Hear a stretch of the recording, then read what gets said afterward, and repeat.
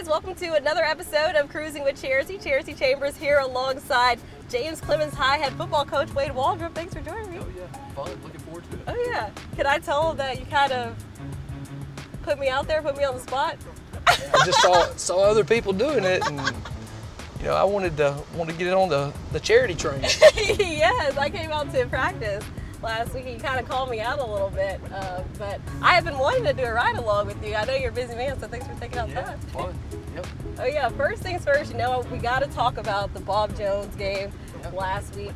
Last year was the first time that y'all had ever beaten them. You come back, do it the second year in a row. What did you tell the team after the game? Proud of them. You know, kids played really hard. I thought for the third straight week. You know, they've battled and competed really, really tough. Overcame some adversity Friday night. You know, thought we let down a little bit during that game midway through the second quarter, but I thought they got really refocused at halftime and did a great job of finishing the game. So just proud of them. But you know, it's a region win. That's what's important. And you know, we've got another one this week, so I mean, you really don't get a lot of time to think about it and enjoy it. Right. I mean, offensively, you guys had no turnovers, no interceptions, no fumbles lost. Tell me what kind of aided to your success offensively against Bob Jones? Yeah, we were able to run the football. I thought our offensive line played really, really well. They played like we've expected them to play all year, and you know, I thought we saw signs of it in our first ball game against Grayson, and then, you know, for whatever reason in the second ball game against Clay, they did a really good job. We didn't play to our ability level that night up there, and challenged them this week, last week during practice. You know, hey, y'all have got to come for this game, and y'all have got to play. It's time, and they rose to that challenge. I thought they did a great job. Yeah, yes, sir. Defensively in the fourth quarter, you guys really kind of shut them out. Yeah, yeah. The defense played well. Again, outside of, they had, you know, Bob Jones had two really good drives where I think they went 6 plays, 2 drives and 6 plays, 3 plays each, throwing the football. And again, I thought just our focus there was not, you know, maybe playing the ball the way we needed to play the ball, just kind of not necessarily going through the motions, but not 100% locked in. A couple of the guys on the back end came in at halftime and they owned it. They stepped up in front of the whole team and said, look, we let y'all down. It's on us. It will not happen this second half. And, you know, they held up their end of the deal, and I was proud of them. We were able to turn the football over on them a few times and you know, did a great job in the kicking game. So that, you know, if we can do those things every week, you know, we've got a chance to be a good team. Yeah. Speaking of going up against Huntsville this week, they're going into the game 3-0. Seem to be a different type of team this year, have a lot going for them. What have you seen from them so far? Yeah, I mean, they're doing a good job running the football. They're controlling the line of scrimmage in each of the 3 games that they played. You know, defensively, they look very similar to what they did a year ago from a scheme standpoint. You know, they've got a couple of really good players on the defensive line, and you know, the running back's having a good year. They've got a really good receiver. Offensive line is big, so they've got pieces to the puzzle. Got a kicker that, you know, a lot like ours, is going to kick it in the end zone every time and make you go 80 yards, which at our level, if you have to go 80 yards, it's harder to score. You know? I don't think your record is indicative of how good you guys are, because the first 2 games you really played some top-ranked opponents and really hung with them in there, especially the Clay-Chalkville game. Yeah, I think we've got a good football team. If we can stay healthy, you know, I think this team can be very special. You know, one thing coming in, a lot of people kind of went under the radar, I guess. This is probably the most experienced team we've had since I've been at James Clemens, and that includes some of the really good teams that we had, you know, really talented teams that we had a few years back. A lot of these kids were major parts of our success last year, and you know, it's good from a coaching standpoint coming in. Playing Grayson early on, you know, kind of backdoored into that game. You know, I was really proud of our kids. That was an extremely talented team coming from Georgia. You know, played well, and then we played Chalkville game. But, you know, truthfully, the coaching side of it, disappointed. Those were both games.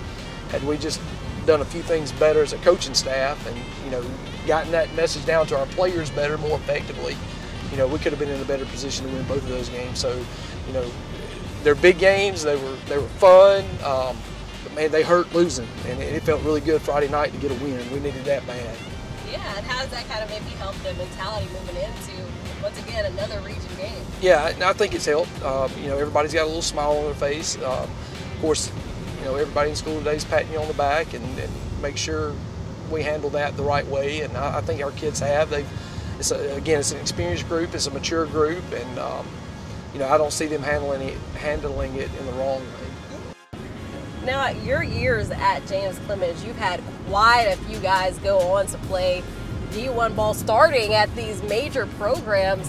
What do you think? How does that feel as a coach, seeing those guys go on and do that? It's really cool. It's special. I think right now we've got 23 kids. I realized we had another one yesterday playing over at Tennessee Valley Prep. So I think we've got 23 kids right now playing at the next level, and that's to be able to play at that level, they have to have that talent and that ability. That's nothing we necessarily put in them. It's something they were born with, God-given ability.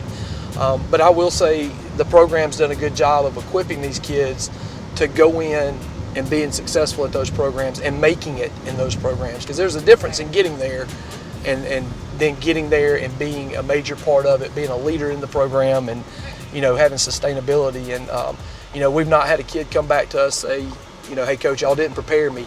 It's always been, coach, man, I was ready to be there. What we're doing there, it's like we did it, when we were at James Clemens. Y'all pushed us hard, y'all made us ready, and that's special. And not only for the kids playing, but having those same conversations with kids when they go out and they get in the other parts of their jobs and their lives, and they say, you prepared me for the things I was going to have to deal with to be a good employee, or to be a good husband or father, brother. And that's what we try to build the program on. Yeah, what does that mean to you as a coach when kids do come back and they tell you stuff, how you've impacted them beyond the football? No, it's great, and that's the ultimate high in the profession. Truthfully, at least for me, it is. I'd be lying to say the winning's a high. You don't really get to focus on the winning during the season, and the losses hurt a lot more than the wins feel good. But the relationships, and to see the growth of a kid, especially now, we've been here for a while, we've got good in-lines with our 7th grade and 8th grade, so to start seeing these kids in 7th and 8th grade, watch them grow up, watch them mature, watch them make mistakes, but then learn from those mistakes and become better people and better students. That's, man, that's great. That's the best part of it. Yeah, and I see you out there going to some of these college games that you coach, the guys you coached in high school and stuff like that. I'm sure they appreciate all that. Oh, they do, yeah, and it's fun. Got 4 kids at home, so it's been really hard over the last 4 years at least to be able to leave and go do those things. But we've got one now that's old enough to kind of take care of the household when we're gone. So hopefully Mama and I can go out and see more of these guys and get to spend more time with them and their families. Yeah. And we talked a little bit about this off camera, but you actually played college ball. You went to UAB, right? Yeah, they let me hang around for 5 years. Yeah. See, I didn't know that. You're a kicker, right? Yeah, I was a punter and a kicker. Yeah, I actually got on the field as a holder to start off with. I was really? very, very average at all things. Yeah. I was grateful for that opportunity. I was a walk-on. I say it all the time. Coach Brown, he trusted me enough to put me on the field, so that from a player perspective means, as much as anything, being trusted with playing time at that level and being able to go out and represent the university. It was a cool time. My wife and I were both Blazers. She danced there, and we bleed green and gold. Is that how y'all met? Because she was on the dance team and you were football? Well, yeah, she was a few years behind me. So when I finished, I worked as an academic advisor for the athletic department. So actually knew who Kimberly was. We were across the street one day there by the Hill Center, and I was looking for tutors to try to come into our department and ask Kimberly, hey, would you be interested in being a tutor? And she, of course, signed on. And I think during that first year, she probably made more money than I did as a tutor coordinator. But just the relationship grew there, and we've been married now for 15 years. 15 years, and you have 4 kids, right? What are the ages again? So yeah, we've got 4 children. Carson, she's 13, she's the teenager, loves to dance. Got a 10-year-old that cheers with JC every Friday night. Got an 8-year-old son, and then got a 4-year-old daughter, and she takes care of all of us. I mean, she runs the house. Yep. I love it. What's your favorite thing outside of football to do? I know it's probably hard to say. Well, for me and Kimberly both, it's family. We're together, whenever we're not doing ball. Ball does take up, it consumes a lot of time. She's a school teacher. We try to spend time as a family when we're out. Used to play golf. You know, that was before, I guess, the children came. Were you any good at golf? I got better. When I got to play a little bit, I did get a little bit better, but you know, it's maybe once a year now. I don't get those opportunities, but definitely spending time with them and you know, hanging out at the pool. We're beach people, lake people, pool people. Love being outside. Where are you from? I grew up in Hartselle. Grew up in Huntsville, and then I know you coached at Chelsea, right? yeah. So I moved to Birmingham, going to UAB in '94, and stayed there until, you know, 7 years ago. And loved our time in Birmingham. It was great. Started out coaching at a small 1A school with 94 kids in the entire high school. K through 12 was on one campus. It was in Talladega County, a little school called Fayetteville, right outside of Childersburg and Sylacauga. Was the head boys basketball coach. My first year was a defensive coordinator in football, and it was one of the best 3 years of my life. Enjoyed it. You talk about really getting to form relationships with players. You know, the entire basketball team that I coached played football, and I, you know, had 7th grade through 12th grade in a classroom pretty much every day at different points in time. So you really got to know each other, and you got to spend a lot of time. And you know, as an older coach, I guess I've been in it now 18 years, 19 years.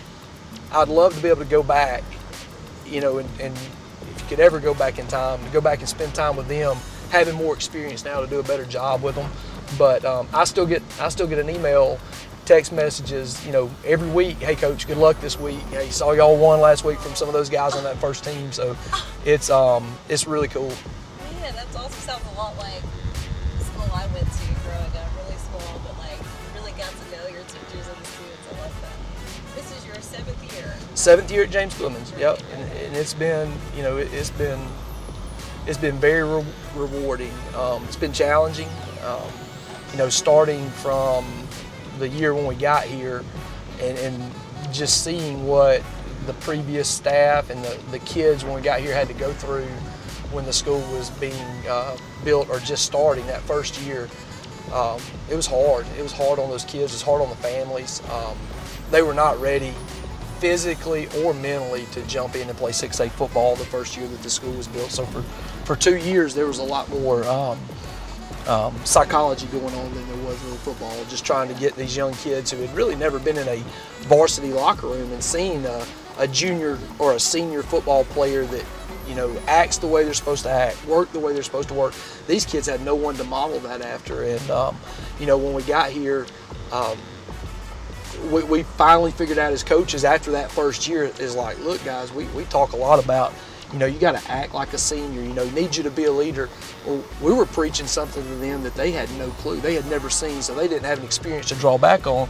So we had to start trying to model that a little bit. And you know, that's one thing. If we could have done it a little different, knowing that coming in, I think we may could have gotten through some of the bumps and bruises earlier than what we did. But you know, it's the hardest thing I've ever done in my life as far as coming in to start this thing and trying to get the mindset where it needed to be successful. Well, thank you so much for joining me on another edition of Cruising with Charity. Yeah, this was awesome. Thank you. Yeah, appreciate it.